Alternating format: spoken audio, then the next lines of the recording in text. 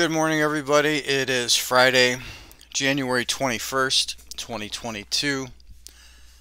Let's take a look at some rainbow trigger times for today.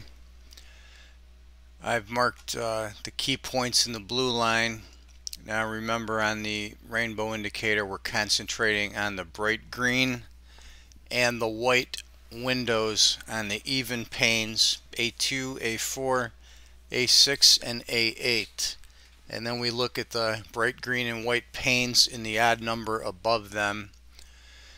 So this first trigger, couple bars off, we had the A8 bright green and the A7 white window, signaling a potential reversal there.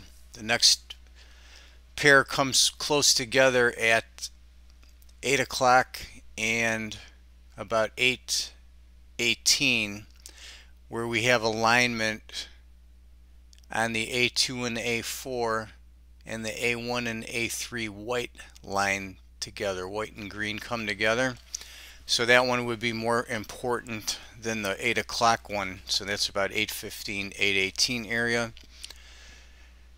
And then we move out to after the session open. So we start at 10:20. Then I drew a rectangle in that's going to go till about 10:33. So right in that pocket is a significant change that is a planetary hour segment coming in at the same time as the A1, A2 window there. And then the next one comes in at the 12:35 area, and that couldn't last as long as 12:49. And that is bringing in the blue moon line on the Astro Excel, makes a big bottom, the most significant low today in that red rectangular area. Then we have a nice A2, A4 overlap right here, and where the white windows on A1 and A3 kind of cross over is going to be at about 13:20 in the afternoon. And then as we get later in the day, we have two more. We have